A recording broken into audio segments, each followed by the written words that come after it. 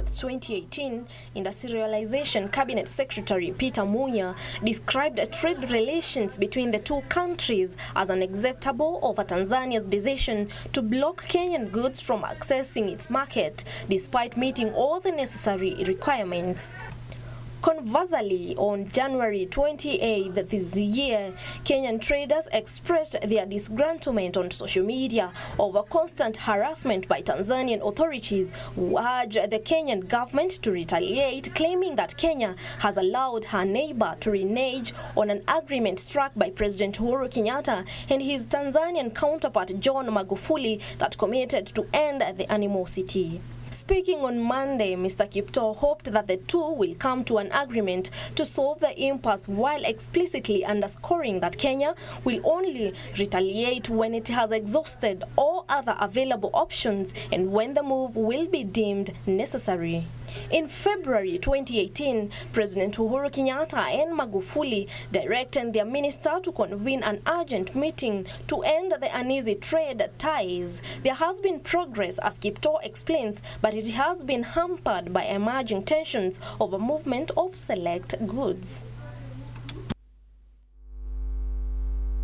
Moving on, Talo Oil will invest over 300 billion shillings to construct 800-kilometer crude oil pipeline. The investment, which is expected to last 3 years, will see the company spend 200 billion shillings to sink 36 wells and 100 billion shillings on the planned pipeline. Take a look. Oil reserves around the Lokichar Basin in Turkana County 7 years ago. The basin currently is estimated to contain around 560 million barrels of probable oil reserves. The government, in partnership with Tyler Oil, embarked on a pilot project to transport crude oil from Lokichar to the Mombasa port in July last year and has since exported 80,000 barrels of oil. Tyler Oil expects to increase the amount of oil it transfers from Turkana to Mombasa to 2,000 barrels per day by April this year. Talo Oil says it will invest more than 200 billion shillings in 36 oil fields in the Turkana region to make the planned 800-kilometer pipeline commercially viable. Petroleum Principal Secretary Andrew Kamau says the pipeline will be a joint venture between the government, French oil company, Total, and Africa Oil. It's not something that we want to burden the economy with.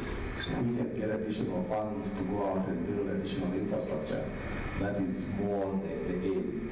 I know some people, it's anathema to have your crude exported and then you import refined product. But at the end of the day, if you can import refined product cheaper than you can refine it yourself, that's what makes more sense.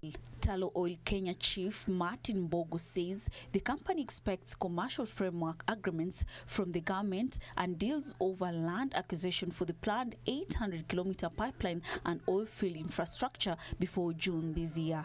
Last year, Talo Oil invited bids for drilling 300 wells in the initial phase of production of crude oil. The company says it will raise the funds through a mix of internal funding and investment from external financial. Reporting for Y254 Business News, my name is Miriam Mas.